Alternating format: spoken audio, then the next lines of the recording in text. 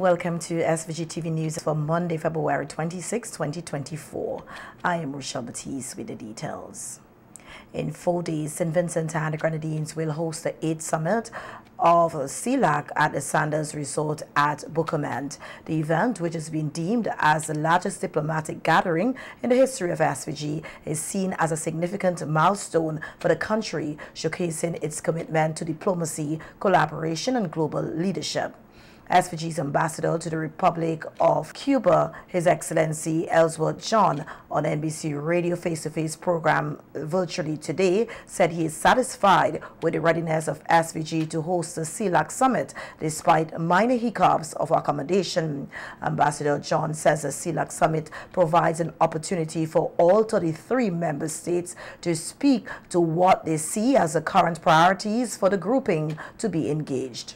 I am sure that at the final count, we'll probably have over 300 persons who would come to St. Vincent for this meeting. We have large contingents of security and media persons that are coming for the meeting in addition to the delegations. So that has been our biggest challenge, but I think we are working to overcome those things, and we should be in good shape on Friday. So every head of delegation would speak at the summit. We will also have an interaction with our special invited guests, and I could mention one. The Secretary General of the United Nations is going to be in attendance with a fairly big delegation, and we will have representatives from a number of the countries that I mentioned before who we are partnering with, from the EU, from China, from India. We will also have representatives from them that they will be interfacing with. The Secretary General and the Prime Minister, of course, would speak at the opening, and we'll also have a report on the work that we have done as a PTP. On what can be expected from the CELAC summit, Ambassador John says, since St. Vincent and the Grenadines assumed the pro tempore presidency, they've been concentrating on a number of areas of priority, such as developing a CELAC plan for food security and agriculture. While I have mentioned the main persons in the PTP, we have also been supported by the various ministries here in St. Vincent and the Grenadines. And there have been persons dedicated in some of these ministries to working on, for example, the outcome document on the food and security plan. We have persons from the Ministry of Agriculture, and the Minister of Agriculture has been very engaged in that. We also have, we have had at least 2 meetings that were chaired by the Minister of Finance.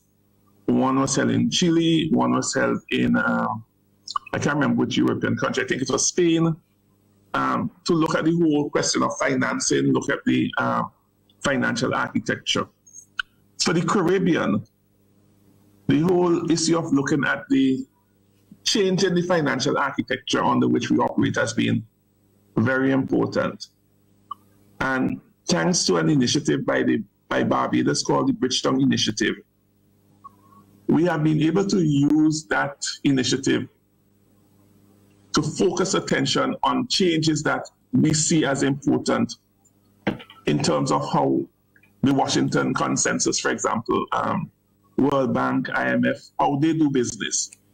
And while there might be some differences of opinion in terms of what elements of the Bridgetown initiative can be used, the fact that we have it as a base document to work with has allowed us to push this to the forefront as an agenda item for us during this year. Ambassador John says the presidency for CELAC changes over the years. A few issues have consistently been emphasized as crucial for CELAC's involvement, one of which is how it can offer citizens economic benefits, which he said they are working on to address collectively. He pointed out a few benefits of holding the presidency of CELAC.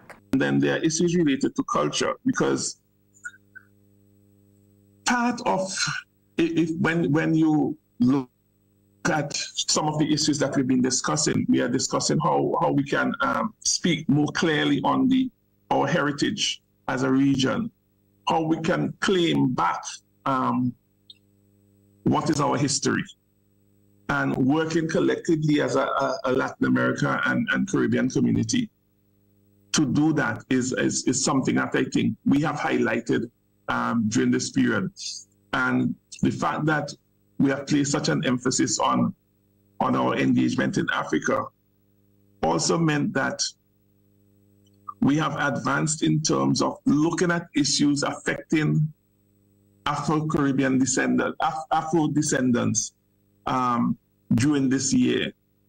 And a lot of focus in our discussions over the last 3 months have been on issues related to Afro-Caribbean descendants. We know that in Brazil, for example, there's over 100 million persons of African descent. And while we, of course, are familiar with the fact that there are so many persons of African descent from Brazil that plays football, we felt it was, and Brazil in particular felt it was important that we took a close look at that issue, and we have a working group that has been operationalized during our presidency to deal with that particular issue. Representatives from over 33 countries are expected to come together here in SVG for the 8th CELAC Summit, when Prime Minister Dr. Ralph Gonsalves will hand over leadership of the pro tempore presidency to the President of Honduras. A welcome reception will kickstart the summit on Thursday, February 29, 2024. The opening ceremony will be held on Friday, March 1st, with a news conference to be followed in the afternoon. All schools across St. Vincent and the Grenadines will be closed on Thursday and Friday to accommodate the hosting of the historic event. And the Civil Aviation Department today announces the establishment of a prohibited airspace, the TVP1, within a radius of 2 nautical miles around the Sandals Resort, where the CELAC Summit will be held. The department says the measure is implemented to ensure the safety and security of the summit attendees and the general public. The prohibited airspace, where the use of drones, unmanned aerial vehicle is prohibited, spans from Camden Park in the south to Montwin to the north, Dubois to the east, and extends 2 nautical miles to the west. The Civil Aviation Department says this no drone zone will be in effect from February 28 to March 2nd, 2024. Drone operators are advised to refrain from flying within the designated area during this specified period. The Civil Aviation Department is also reminding the public that operating drones within St. Vincent and the Grenadines requires a permit, and that drones should not be flown near airports, including within the approach and departure paths of aircraft. Prime Minister Dr. Ralph Gonsalves is among regional heads attending the 46th regular meeting of the Conference of Heads of Government of the Caribbean Community, CARICOM, in Georgetown, Guyana. On his arrival in Guyana on Sunday, Prime Minister Gonsalves was greeted by Guyana's Minister of Natural Resources, Vikram Bharat, and other government officials. Among the items on the agenda for the 4-day meeting are climate change and climate financing, report from the Prime Ministerial Subcommittee on Reparations, status of the Caribbean Court of Justice Trust Fund, developments in the Middle East, Israel's continued bombing of Gaza, and the 4th International Conference on Small Island Development States to be held in Antigua and Barbuda in May.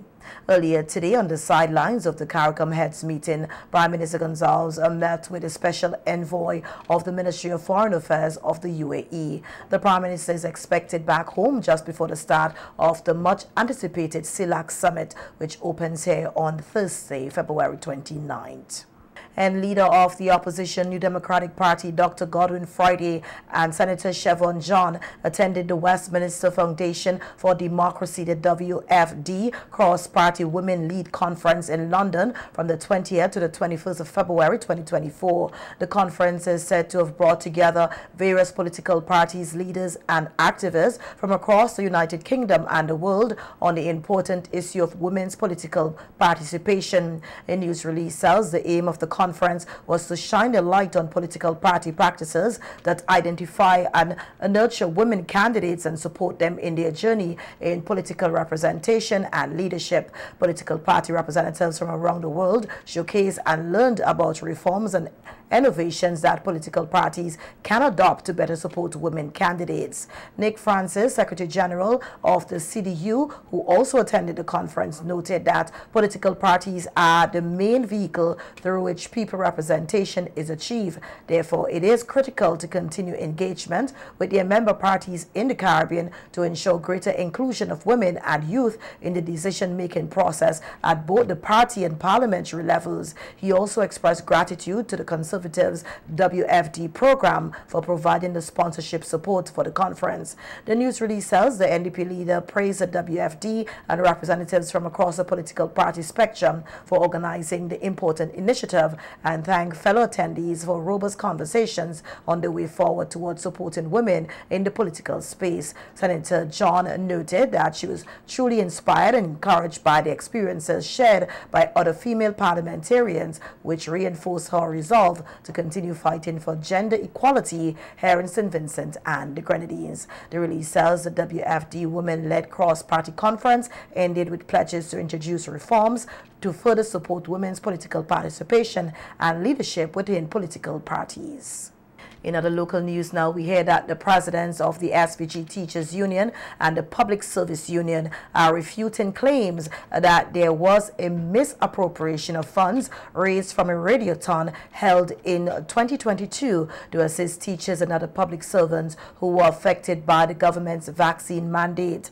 The matter was addressed at a news conference today after the issue was raised on a radio program on Sunday, just 2 days shy of the SVG-TU elections, scheduled to be held tomorrow, Tuesday, February 27th, and Wednesday, February 28th, 2024. It is alleged that the monies raised through the radiothon, $20,000, were never distributed to the teachers and the other affected public servants. However, today's news conference, the SVG-TU incumbent president, Oswald Robinson, said that given that they are in the election mode, he expects things to be said sometimes out of proportion. However, it is their responsibility as a union to maintain the public image of the union, while noting that all of the monies pledged through the radiothon was never received. Making reference to an article on the subject matter, Robinson said, given the amount collected from the radiothon pledge, the executive of the SVG-TU made a decision not to disperse the money to the affected teachers until at a later time. If what is being quoted in the papers is correct, if it is $1,800 received, and we had 212 teachers dismissed, you do the maths. Each teacher would get approximately $8.49. So the executive decided, doesn't make any sense give that. Leave somebody from North Wind or North Leeward, the Grenadines, and come up on the mainland to get $8.49. Okay? So it was the executive that made that decision to put that money aside until we are able to attract other funds to give to our teachers. It must be known that the St. Vincent and Grenadines Teachers Union has been coming to the assistance and supporting the teachers who are dismissed in many ways, because we took a holistic approach in which we provide support. We provided monetary support to our teachers. We gave each teacher $250. It amounts us to about $53,000. You understand? That was very early o'clock. I think was coming close to December when the mandate was imposed. And then all in the year, somewhere around February, March, somewhere around there, we rolled out another portion of money to the dismissed teachers, right? And every teacher who was dismissed came to our attention, they got support. We must also bear in mind that the teachers union paid $40,400, about $500 for legal fees for the dismissed teachers. The matter was in court. Recently, we have just paid another $40,000. Robinson further noted that during the period teachers were off the job due to the government's vaccine mandate, a Good Samaritan came to their assistance and provided them with food packages, which were distributed to the affected teachers. He said other assistance were offered to the teachers, including support to their children who were successful at the CPA exams by way of scholarships or bursaries. We also went further than that And we had psychosocial skills. We had online presentation by the CUT, the Caribbean Union of Teachers, by CTF, by our own local persons here. I remember Dr. Joselle Miller sat on one of those programs, and we empower our teachers. We also provide training in alternative employment opportunities. We took a holistic approach. We had sessions of prayers several times. We look at the spiritual part of the teachers because they needed support, they needed help. And we went all throughout to assist our members. And we have given a commitment that we will continue. So it's a little unfortunate that something could be put in the media to say, you know, like an accountability or lack of transparency. That's not what happened. Every single cent that has been in the union's accounts, they are audited. We have our financial auditor. We have external auditors who audited the union statements. And even now, as we are going into the biennium convention, which will be held in April, the auditor has already been contracted to audit the accounts to go into. In fact, we would lodge with the registrar our financial statements, so the records are there to show. Thanking the opposition New Democratic Party for standing in solidarity with the unions and for offering assistance to help raise funds for the affected public servants through the Radiothon, Boucher said while $20,000 were pledged, only half of the amount was collected, and that the PSU received its share of that amount, which is distributed to affected members. That the Public Service Union received $4,022 from that amount. The Teachers Union received the same amount, $4,022, and the Police Welfare Association received $2,000. We in the Public Service Union would have taken the initiative to distribute what we received based on assessment that we would have done, looking at who among all of the dismissed public servants who were the most vulnerable, and based on that, that money was distributed to those persons who, based on our findings, were suffering the most of all of the other workers. So the insinuation, and it's really an unfortunate situation that a member of the executive, of course, of the Teachers Union, who seem not to have the information, would make statements that can implicate other unions and even organizations at a time when the great concern, the focus was on people who are suffering. To use this particular matter for personal gain, to advance your chances, I suppose that is the whole reason, to advance your chances of being elected to lead the Teachers Union. It's unfortunate that such tactics really would have been used.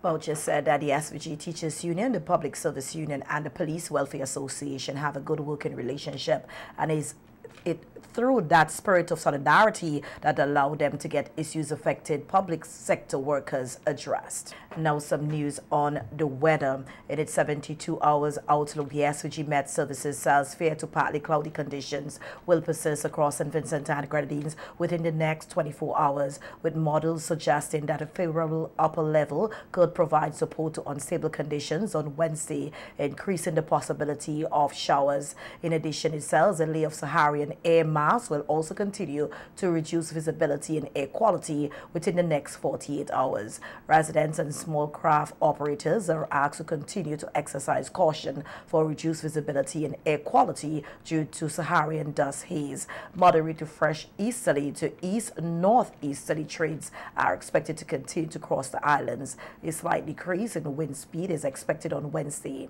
Seas are expected to remain slight to moderate in open waters, with swells ranging between 1.0 meters to 2.0 meters. Now we hear that a joint regional investigation between the Royal St. Vincent and Grenadines Police Force and the Royal Grenada Police Force is ongoing into the disappearance and presumed death of two United States citizens, namely Ralph Henry and his common-law wife, Kathy Brandel. In a statement this afternoon on the joint regional investigation, head of the RSVG Police Force Public Relations and Complaints Department, Superintendent Junior Simmons, says the main suspects in the investigations are three male prisoners who escaped lawful custody on Sunday, February 18, 2024, while being held at the South St. George Police Station in Grenada on charges of rape, robbery with violence, and other serious offenses. The names of the suspect escapees are Ron Mitchell, 30 years, Trevon Robinson, 25 years, and Atiba Stanislaus, 23 years, all of Paradise St. Andrew, Grenada. SOP Simmons says the investigation thus far indicates that after the escapees suspects escaped, they hijacked a yacht named Simplicity that was moored at Granans Beach in Grenada and kidnapped the couple. The investigation further reveals that while sailing from Grenada, the suspects committed several criminal acts, including bodily harm to the couple. On Monday, 19 February 2024, the escapees suspects illegally entered the southwestern coast of St. Vincent and Grenadines sometime in the afternoon and docked the yacht off Walilobo anchorage. On Wednesday, 21st February 2024, the police received certain information concerning the escapees and the discovery of a yacht in the said area. A manhunt was immediately launched, and the SVG Coast Guard and the crime scene unit were dispatched to the location where the yacht was found. The scene was processed and found to be consistent with signs of violence. Several items were strewn on the deck and in the cabin, and a red substance that resembled blood was seen on board. There was no discovery of bodies on board the yacht. About 4:35 p.m. later the said day, the three suspects, escapees, were apprehended by the police in the village of Petit Bordel on the northwestern coast of St. Vincent and the Grenadines. The Grenadian authorities were subsequently informed about the escapees' arrest, and the team of investigators from the Royal Grenada Police Force arrived in St. Vincent and the Grenadines on Thursday, 22nd February 2024, and are assisting with the investigations. SOP Simmons says the escapee suspects are cooperating with the investigation and that the regional security system and the Grenadian and Vincentian Coast Guards are conducting air and maritime patrols and surveillance across the borders of both islands, but nobody's have been recovered. Based on the investigation thus far, it is presumed that Ralph Henry and Kathy Brandel are deceased. The acting Commissioner of Police in charge of crimes, Mr. Trevor Bailey, met with family members of the couple and a legal representative and updated them on the status of the investigation.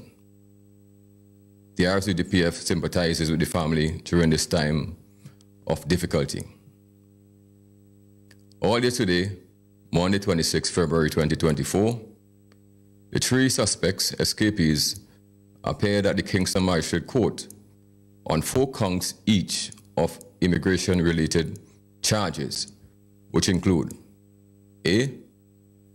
Enter the state of St. Vincent and the Grenadines other than at a port of entry. B. Enter the state of St. Vincent and the Grenadines by boat and disembarked without the consent of an immigration officer. C. Entered the state of St. Vincent and the Grenadines and knowingly and willfully allow themselves to land as prohibited immigrants. And D. Being a prohibited immigrant, entered the state by boat without a passport. They pleaded guilty to the charges. They were remanded in custody for sentencing, which is scheduled for Monday, 4th March 2024. The investigation and search for the missing persons continue. The investigation further reveals that while sailing from Grenada, the suspects committed several criminal acts, including bodily harm to the couple.